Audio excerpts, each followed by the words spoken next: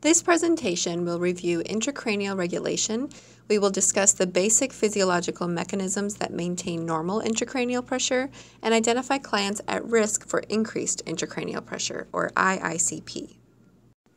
So before we discuss the complexities of intracranial regulation, or how our bodies regulate the pressures and volumes in our cranium, we need to go back to basics. So think about when we talk about hemodynamics. These are the pressures in our intravascular system and our heart, and they're increasing and decreasing according to the heart squeezing and the blood vessels dilating or constricting and the amount of blood circulating. But one nice thing about our cardiovascular system is that our blood vessels can adapt and our tissues can adapt. They can stretch and they can constrict. Our blood vessels can constrict and dilate according to the amount of blood or pressure in the system. So now when we talk about intracranial regulation, the amount of blood in our system and the amount of pressure there still comes into play in terms of how that pressure and fluid is regulated. But what's the difference between our skulls and the container of our systemic pressure, or maybe our arms and our legs, for instance? Well, our cranium, our skull, is an inexpandable vault. So while fluctuation in blood pressure or cardiac output might not be cause for concern because we have a lot more room to expand and contract, fluctuations on the pressure in the cranium require much more precise and efficient regulation of pressures. And the cranium's capacity to allow for big or rapid changes in pressure is much less than our cardiovascular system. So what do we need to take into consideration when delving into intracranial regulation? Well, obviously, the fact that the cranium will not expand and contract as pressure changes, but also what's in this cranial vault. So there are three major components to consider: the brain itself, or the brain tissue, blood, and cerebrospinal fluid, or CSF. And these are the three main components in the skull that will be impacted if pressures increase or decrease in the cranium. So to explain this, we use what's called the MONRO-KELLIE hypothesis. And this hypothesis states that if the volume of one of these three things increases, the brain, the blood, or the CSF, then one or both of the other two must decrease. So for example, your patient has kidney failure and they miss dialysis, so they are hypervolemic, therefore their blood volume is increased so much that it starts to increase the pressure in their cranium. So because we have too much blood in the cranium, typically the easiest and quickest way for the brain to accommodate for this increase in blood volume is to displace some of the cerebrospinal fluid into the subarachnoid spaces. So you can see the brain didn't have to be displaced. That sounds problematic. But the CSF was able to compensate for this extra blood volume that caused an increase in intracranial pressure. So let's think of another example. Your patient has a head injury and the brain tissue becomes inflamed. So the volume of one of our three components, our brain, blood, and CSF, just increased. Our brain tissue size and amount increased. So now we have to look at the blood and the CSF. The cerebral veins will likely dilate, allowing more blood to leave the brain more efficiently. And the cerebral arteries may constrict to not allow as much blood to enter the brain. And again, the CSF may be displaced in the subarachnoid space as well. So this can be a delicate balancing act. We need blood in the brain. We need to perfuse the brain. We need CSF in the brain. And we need our brain to stay in our skulls. But we can't have too much pressure in the brain. So while the body can accommodate for changes in pressure, we need to think about what risks might come with these changes in blood and brain and CSF. So here we can see each of the three components and how they can adapt to increases in intracranial pressure. Now we talked about how the CSF can reduce pressure by being displaced into the subarachnoid space. And we talked about how blood vessels may constrict or dilate to reduce blood flow to the brain. And blood can also be displaced into venous sinuses as well. Sometimes the CSF and blood make accommodations at the same time to adapt to an increased ICP. But now we have that third element, the brain. Our CSF and blood can fairly easily adapt to some changes in pressure, but what can our brain do to adapt to an increase in intracranial pressure? Well, this is what we actually don't want to happen. We don't want our brain tissue to have to accommodate for changes in pressure because the brain compensates by moving or herniation. And this is where the brain tissue is forced to move from an area of high pressure to an area of lower pressure. We want our brains to stay in our skulls how they are supposed to be. This is why we prefer that CSF or blood make that accommodation, not our brain tissue. But sometimes our blood and our CSF can't do enough to compensate, and the brain tissue is forced to move. And some of these movements or herniations are temporary, and they may not even lead to immediate emergencies in our patients. But as the tissue shifts, it could compress a nerve, maybe causing a facial droop, or maybe a dilated pupil. However, some herniations are fatal. For example, if the brain herniated downward through the foramen magnum, so remember that's the hole at the base of the skull where the spinal cord connects to the brain. If the brain were to shift down through this hole, this could cut off blood supply to the brain, and it could be fatal to that patient. So part of this process of maintaining adequate and appropriate blood flow in the cranium is called autoregulation. The brain regulates its own blood perfusion, and it needs to allow enough pressure to perfuse the brain, but we don't want so much pressure that it causes stress on the brain. So this autoregulation can basically handle a pretty broad range of systemic pressures, but there is a limit. And these systemic pressures basically boil down to our mean arterial pressure, our MAP. Remember, MAP is our mean pressure in the arteries, which is key to perfusing our organs and, yes, our brains. So if our MAP is on the low end, autoregulation may cause cerebral artery dilation. So that will facilitate blood flow to the brain. And if the MAP is really high, these cerebral arteries may constrict a little bit more to reduce the impact of that higher pressure and reduce blood flow to the brain. So ideally, we want to keep the MAP between 70 and 90. And if our MAP is below 70, oftentimes the brain can't autoregulate enough to perfuse the brain adequately, and we'll start to see signs of cerebral ischemia. Remember, ischemia is poor perfusion. So if the MAP is over 150, often the brain cannot accommodate for this high, really high, severely high pressure, and the vessels can't constrict anymore to compensate, and therefore the intracranial pressure will increase. So we've been talking about pressures in the brain and increasing and decreasing according to what our CSF, blood, and brain tissue does. And you can see how an increase in intracranial pressure could impact perfusion and potentially shifting or herniation of brain tissue. But what is this increased ICP or IICP? And how do we determine if it's too high? Well, here we define ICP. So intracranial pressure is defined as the pressure exerted by those three components, brain, blood, and CSF, against the inside of that inexpandable vault. And now we call this IICP, or increased intracranial pressure, when the pressure in the skull is 20 millimeters mercury or higher and it persists for 5 minutes or longer. So a normal ICP would fluctuate between 5 and 15 millimeters mercury, and we'll talk about what might cause these fluctuations in ICP. So now we understand the definition of ICP and how this impacts our brains and perfusion to that brain tissue. But one of the biggest reasons we are concerned about ICP in the first place is because we want to make sure our brains are getting perfused with blood. And fortunately, we can measure how well our brains are getting perfused by calculating what's called a cerebral perfusion pressure, or CPP.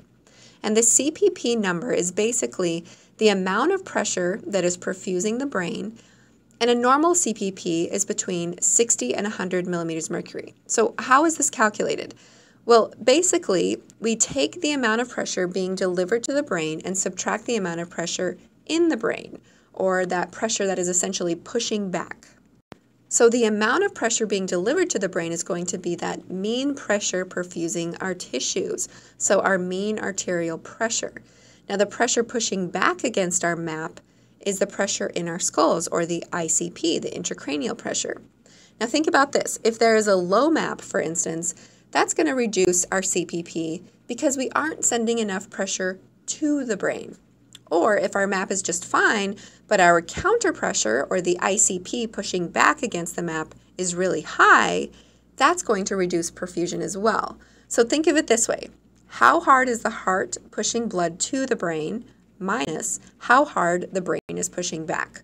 So bottom line, we need to make sure that the brain tissue is getting blood. So you can see why CPP is the most important factor when we're looking at maintaining the health of that brain tissue.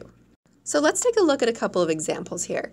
Our first patient has a perfectly normal MAP, 75 millimeters mercury.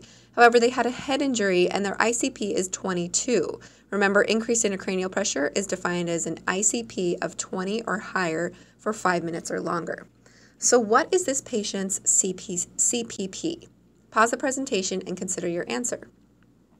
The correct answer is 53. 75 minus 22 is 53. So looking at what a normal CPP is, we know that this is low.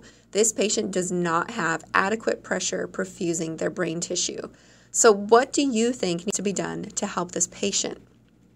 Now, because our MAP is normal, we need to take measures to reduce the ICP and get that back down to normal. So if we got our ICP down to 10 millimeters mercury, let's say, now we're only subtracting 10 from 75 and our CPP is within normal range. Let's look at another patient. We have a patient here with a low MAP of 55 millimeters mercury and a normal ICP of 5 millimeters mercury. What is this patient's CPP? Pause the presentation and consider your answer. Well, 55 minus 5 is 50, so the amount of pressure perfusing the brain is below normal at 50. What would we need to do for this patient? Well, our ICP is normal, so we need to look at getting more pressure to the brain or increasing the MAP. So how do you increase MAP? Well, that's part of our arterial pressures. So giving the patient vasopressors to increase blood pressure to, let's say, a MAP of 75 would increase this patient's CPP to 70. Now, another common term you will hear in addition to CPP is CBF, or cerebral blood flow. And both CPP and CBF refer to perfusion of brain tissue, but CPP refers to the amount of pressure perfusing the brain, and CBF, or cerebral blood flow, refers to the amount of blood passing through brain tissue, specifically the amount of blood in milliliters that passes through 100 grams of brain tissue. But either way, CPP and CBF are both referring to how well the brain is getting perfused. Let's take a look at a question. Your patient has a MAP of 70 and an ICP of 20. What is an appropriate nursing intervention? 1. Continue to monitor. This is normal. 2. Take measures to decrease the ICP. 3. Take measures to decrease the MAP. 4. Take measures to increase the ICP. Pause the presentation and consider your answer. The correct answer is 2. Take measures to decrease the ICP. So this patient has a CPP of 50, 70 minus 20. So because the CPP is low, we need to address the abnormal number. And in this case, that's the ICP, which is too high. So we need to reduce that counter pressure, that ICP, to improve CPP. Now that we understand ICP and why it's important, let's look at some examples of what would cause ICP to increase. And it can be easiest to categorize these by those 3 elements in the cranial vault: the brain, blood, and CSF. So looking at the brain first, different types of cerebral edema can increase ICP. Common causes include hydrocephalus, head injuries, or different types of infections. Other trauma to the brain, such as radiation therapy or stroke, can cause inflammation and edema as well. Additionally, brain tumors, masses, and contusions will cause the brain volume to increase and thus increase ICP. Moving from examples of increases in brain volume, let's look over some examples of why blood volume would increase. So if blood is no longer circulating in and out of the brain normally, but spills into the brain tissue, this will increase the total volume of blood in the cranial vault. So a closed head injury or a stroke causing intracranial hemorrhage would fall into this category. Or what if too much blood is getting to the brain? So for example, vasodilation or hypertension would increase the amount of blood being delivered to the brain. One concept to be aware of here is what causes vasodilation. And in a way, the brain will respond to hypoxia or signs of hypoxia by allowing more blood to get to the brain, by facilitating that blood flow to the brain. So what are signs of hypoxia? Not enough oxygen or too much carbon dioxide, high levels of CO2. So remember, signs of hypoxia lead to allowing more blood to flow into the brain. So hypoxia or hypercapnia, high CO2, will cause vasodilation, and that could cause too much blood flow into the brain, increasing ICP. So what else would cause our brains to allow more blood to the brain? Well, when we think about fight or flight, that sympathetic nervous response, it involves getting more blood to important organs like our brains, right? So stress responses will also increase ICP by increasing blood flow to the brain. So pain or anxiety, even fevers and physical activity require more oxygen. So we channel more blood to the brain.